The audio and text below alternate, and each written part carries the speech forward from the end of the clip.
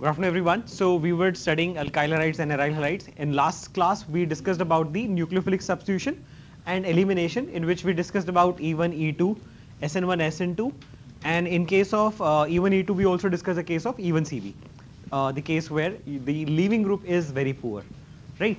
Now, so today we'll be discussing about, first of all, how to know whether there will be substitution which will be happening, or will it be elimination, or will it be both? Right? So substitution versus elimination. What exactly is it? Let's understand. I have a compound like CH3O minus, methoxide ion. Okay? So methoxide ion can function as a base, and it can also function as a nucleophile. Right? For example, it is reacting with CH3 CH2 Br. ठीक है? तो इस compound से ये react कर रहा है. In its reaction, if it function as a nucleophile, so it will go and attack on this carbon, bromine will come out, and it will result in the formation of CH3 CH2 OCH3. Right? Methoxy थे. In the other case, it will abstract hydrogen, bromine will come out, and it will lead to the formation of alkene. So this is the elimination product, and this is the substitution product.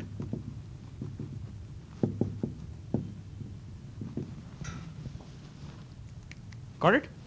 Right? So as I can see, if I have this compound and if I have this attacking reagent which can play either of the two roles, right? या तो इसका role play करेगा या इसका role play करेगा.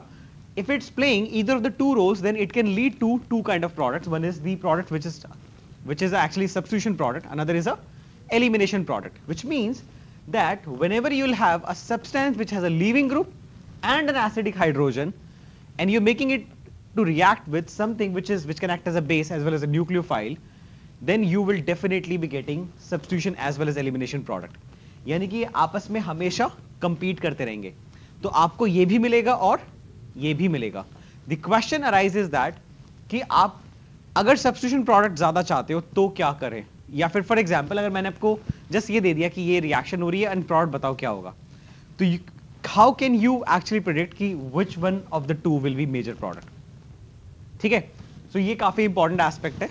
This is something which you must understand. ये race कर दूं?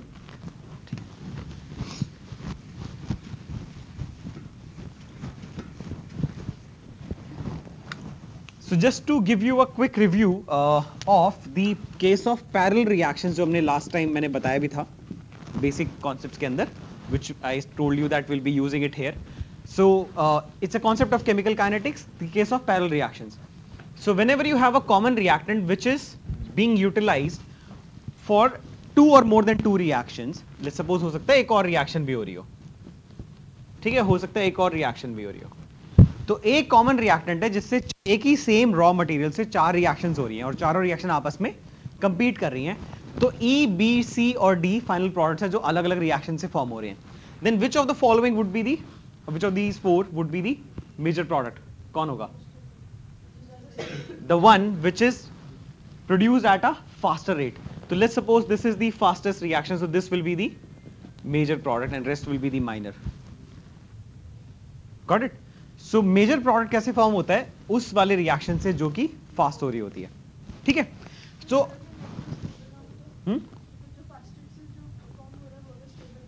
तो हम ये बोलेंगे दैट ये प्रोडक्ट काइनेटिकली स्टेबल है, थर्मोडायनेमिकली स्टेबल नहीं है. नहीं, नॉट नेसेसरली डिकम्पोज कर जाएगा, वापस भी जा सकता है, राइट? बट अगर मैं मान के चल रहा हूं कि E, B, C, D similar type के रिएक्टेंट प्रोडक्ट्स हैं एंड स्टेबल प्रोडक्ट्स हैं, तो इनकी वापस से रिएक्ट करने की टेंडेंसी बहुत लो है. जैसे कि फॉर एग्जांपल अल्कीन बना है, ठीक है, और फॉर एग्जांपल ईथर बन रहा था, तो let's suppose two of them are alkenes and two of them are ethers. So all four can be formed, but the one will be the major one, right? So how to compare, like I mean अगर मैं इसके यहाँ पे typically बात करूं,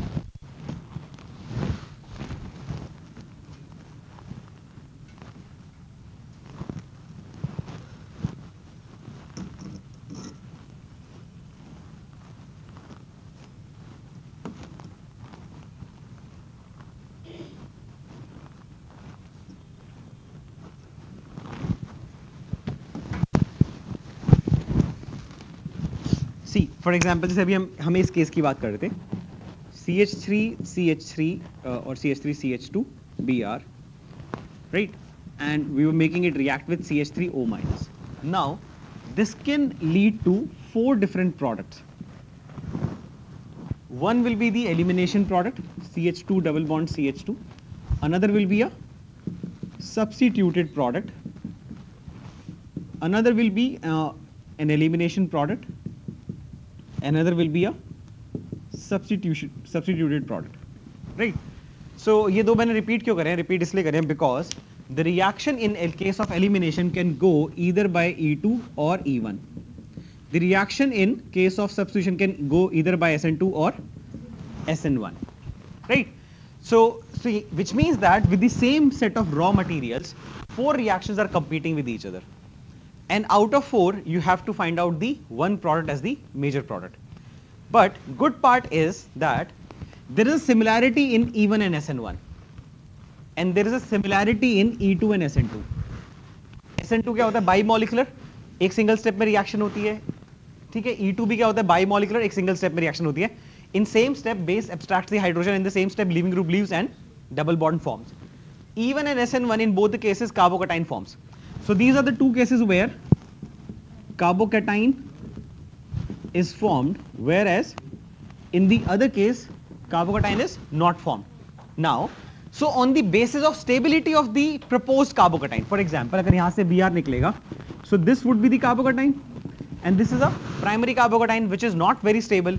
So definitely, the reaction would not prefer to go by the mechanism which involves the formation of carbocation, यानी कि ये दोनों definitely minor और minor होंगे, very minor in fact. So I can ignore E1 and SN1 in this case. Got it? Now, so what I have to do is I have to just compare the E2 and SN2. Now, in case of E2 and SN2, I'll look for the situation in which the two differ, right? So for example, if I look for E2 and I compare it with SN2, the point at which the two differ is E2 is preferred for 3-degree alkyl halide over 2-degree alkyl halide, and which is preferred over 1-degree alkyl halide, whereas SN2 is preferred for 1-degree alkyl halide over 2-degree alkyl halide and over 3-degree alkyl